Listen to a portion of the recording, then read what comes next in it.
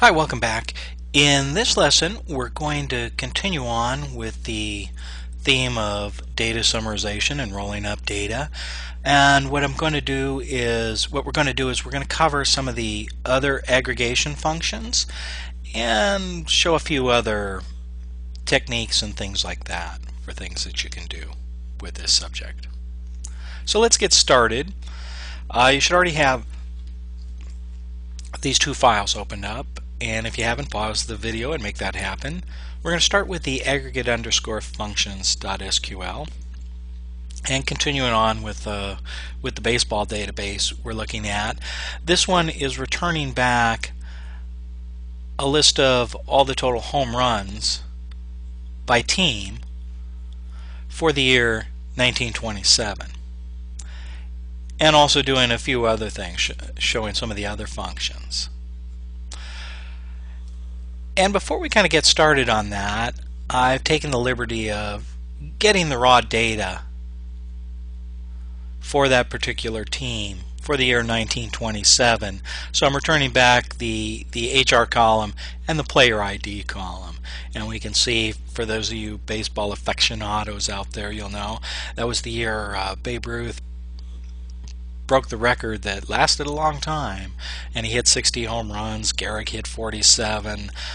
Tony Lazzari, I think that's his name, yeah, hit 18. Bob Musial hit 8. It was a era in baseball where there weren't nearly as many home runs hit as today, but you can look at the raw data from the actual table itself, and in doing so, maybe that'll be a little more helpful as we go back to the function query and we look at some of the things. So in that one, so in this one, what I'm doing is I'm getting an average.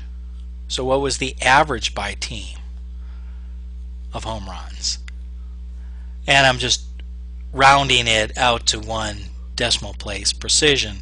And so you can see for the Yankees, who hit the most home runs in 1927, the average divided out by each player was 6.3. I can get the max. There's a max function that I can utilize, and that tells me, well, what was the most, and that was 60, and that certainly corresponds if we go back to the raw query with this number here. And you could certainly go in and add all these up, divide it by the number of players on your own to get the average. And I'm also showing you the use of the standard deviation function for those of you that are familiar with standard deviation, bell curves, and that type of thing. So nothing really new under the sun, with the exception of introducing you to the average function, the max function. There's also a min function that would be the minimum that was returned back, which would return back 0, which, again, if we go back and we look at the raw data, a number of players actually had 0.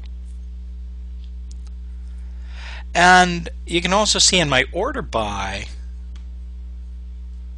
that I'm ordering by using the sum function, similar to what I did with the wins and losses in the last lesson, in the last query that we did on wins and losses by team, by pitcher, and that.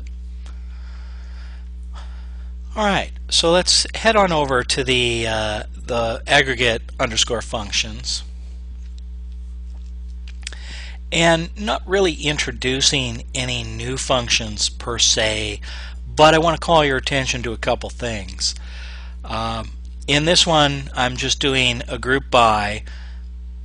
I'm grouping by trade date, but I'm looking trade date by month. And you can see I'm over here applying the month name function so I can